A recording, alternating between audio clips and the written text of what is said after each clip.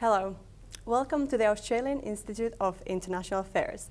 My name is Taru Leppanen, and joining me today to discuss the new film E-Team is Peter Bouckaert, who is the Emergencies Director at Human Rights Watch and an expert in humanitarian crisis. Hi Peter, thank you very much for joining us. Thank you for having me. Thank you. And the Human Rights Watch just released a new film called E-Team, and you are one of the leading characters in it. Would you tell us a little bit about the film and what's it about? Yes, actually the film is not released by Human Rights Watch. It's an independent documentary about the work of Human Rights Watch. We felt it was very important that this was an independently produced look at the work of Human Rights Watch. We didn't want to create some infomercial in-house. So about 5 years ago we were approached by an Academy Award-winning documentary filmmaker who wanted to follow us around for a few years and make a documentary about the work we do. So in making this film, the main objective was to showcase the work that Human Rights Watch do in different parts of the world right now? So the documentary filmmakers wanted to follow us around and give the audience a flavor for the work that a small team at Human Rights Watch, our emergency team, does working in conflict zones. And when they approached us, we said that we would give them complete independence, that they would be able to go with us wherever they wanted to go. And we also give them access to our private lives. They also filmed us with our families and doing advocacy work back home, because Human Rights Watch, we do the field work investigating human rights abuses, but then obviously when we come back, we also meet with government leaders all around the world to share our findings and to try to get them to act to stop the killings or intervene in some way to stop the abuses. And as the Emergencies Director at Human Rights Watch, a lot of your work puts you in dangerous situations. And have you ever asked yourself if it is worth the personal risk? Certainly. One of the people who actually filmed the E-Team documentary was Jim Foley, who was the first journalist beheaded by ISIS in Iraq and Syria. So we do face real risks when you step into a conflict zone where indiscriminate killings take place. You have to be concerned about becoming a victim of those killings yourself. But Human Rights Watch, we very carefully train the people who do this work, both in security as well as in medical assistance, because if somebody is wounded on your team, you have to be able to help them. And we take very big security precautions before we go to these conflicts. But the reality is that in many of these places, the world would not know what is happening unless we go there. I've been working for the last 2 years in the Central African Republic, and I can guarantee you that the world would not be paying any attention to the Central African Republic, except for the fact that Human Rights Watch has been working there and documenting and exposing the killings that are taking place.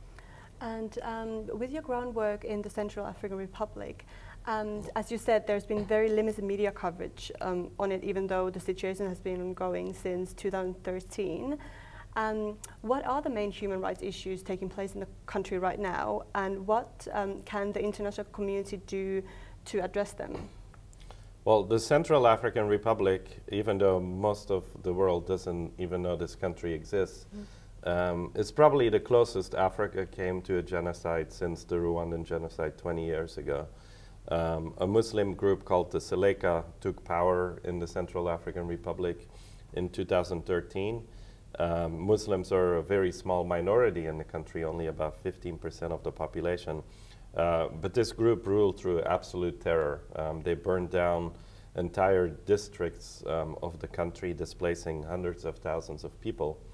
And by late 2013, after a few months in power, a new group formed itself called the Anti-Balaka.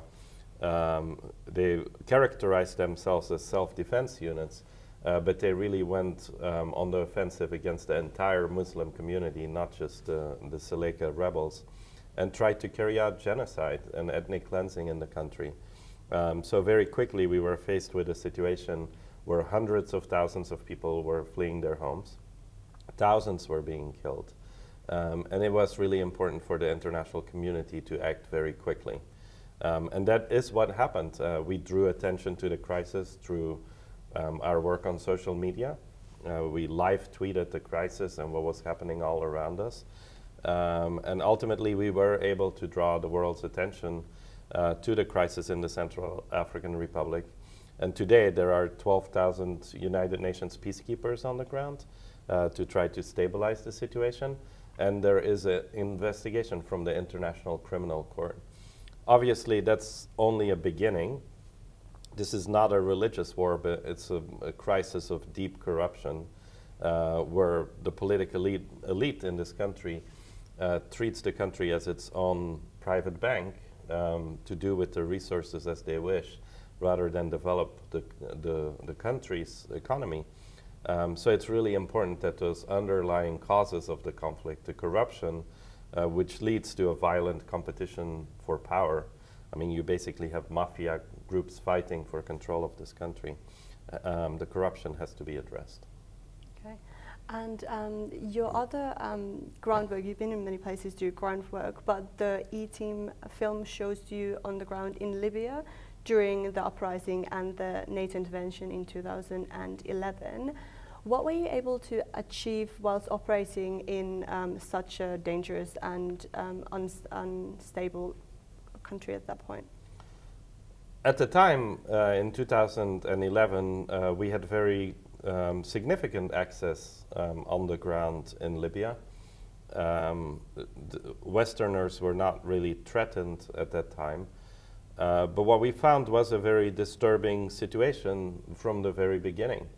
Obviously, a lot of the international attention was focused on the brutality of the Gaddafi forces, trying to stop this revolution from overthrowing Gaddafi.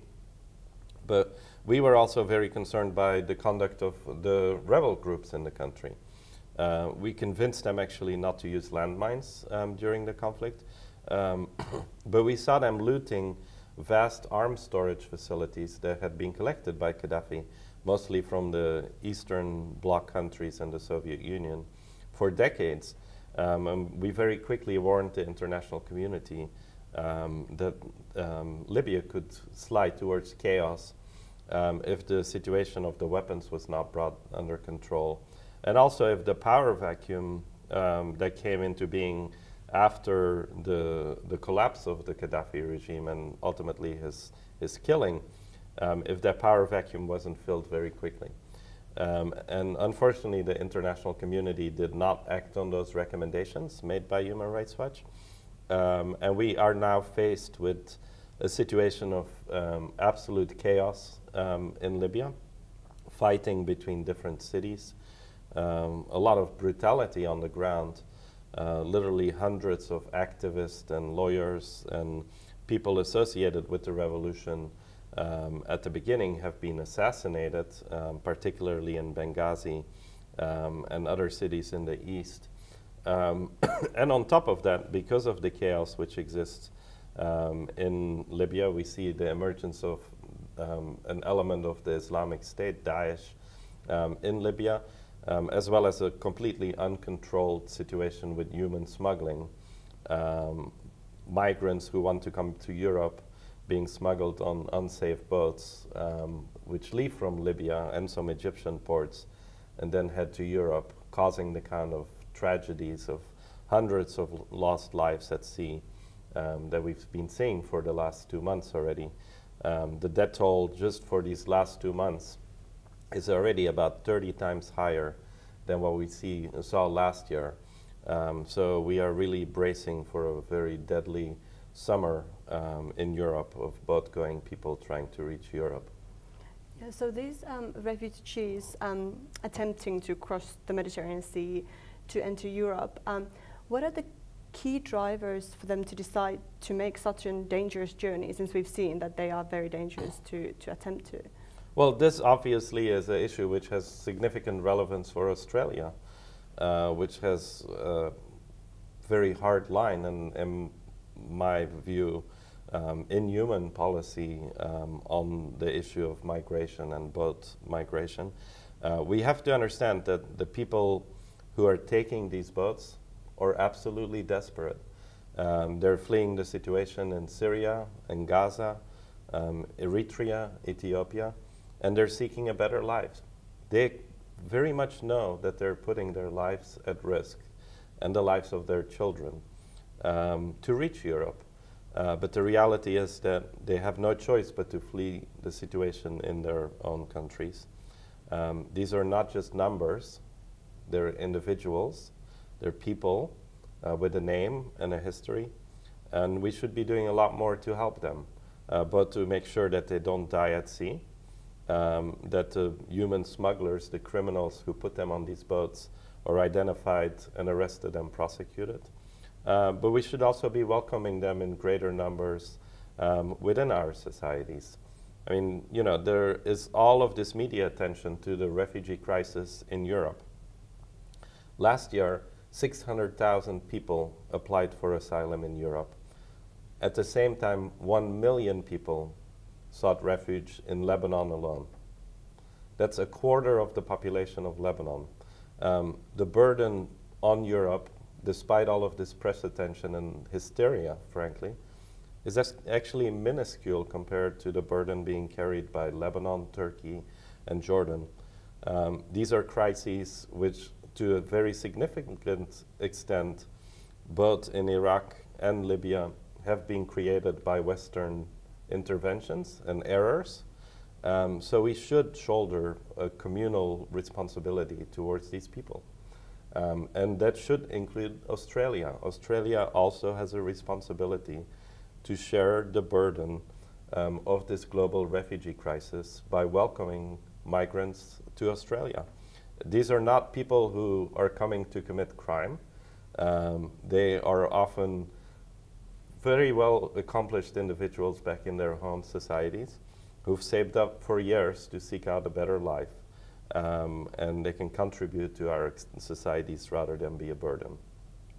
And there has been a lot of discussion within the EU and debates about how to respond to the crisis, and they have proposed certain ways of trying to deal with it. But would you then suggest, rather than a regional response to the refugee crisis, that it should be a global one? And if so, how could that actually concretely be made possible?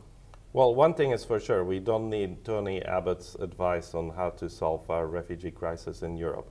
We're not going to send the gunboats to push people back at sea.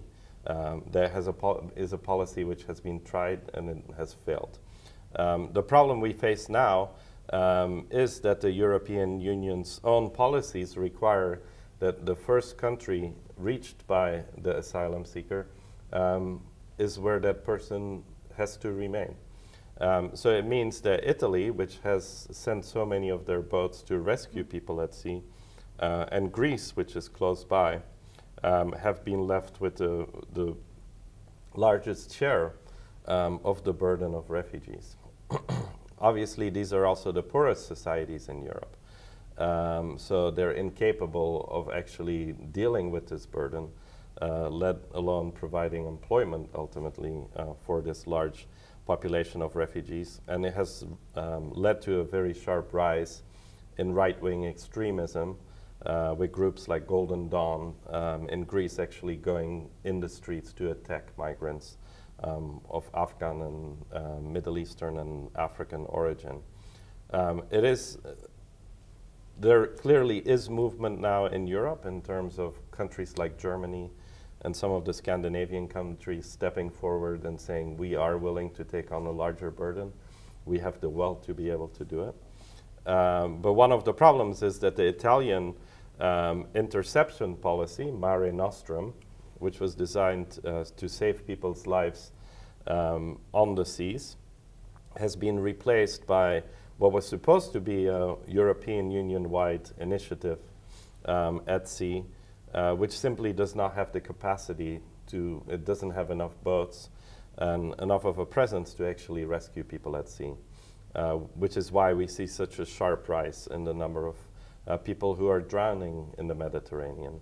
But absolutely, this is a crisis which cannot just be contained within the Middle East. People will continue to flee to Europe, whatever obstacles we put into their way. So we have a choice between either accepting them and providing legal avenues for them to seek asylum, which after all is a right under international law, or to increase the death toll and the suffering by inhuman and degrading policies. And I hope that we will take the higher road and seek ways to assist these desperate people rather than to make their lives more difficult. I just ask you, if this crisis were happening in Europe, if it was German cities who were being bombed rather than Syrian cities and Germans had to flee, would we not think differently about accepting these people in our society? I think that's a question we should all ask ourselves, and we should be concerned if the answer is yes.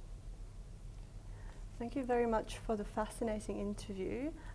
I hope, I wish for you and the All Human Rights Watch team all the best in your work. Thank you. Thank you very much. Thank you. For more information on the E-Team film, please visit www.hrw.org/E-Team. For analysis of international affairs, please visit our website www.internationalaffairs.org.au. Thank you very much for watching.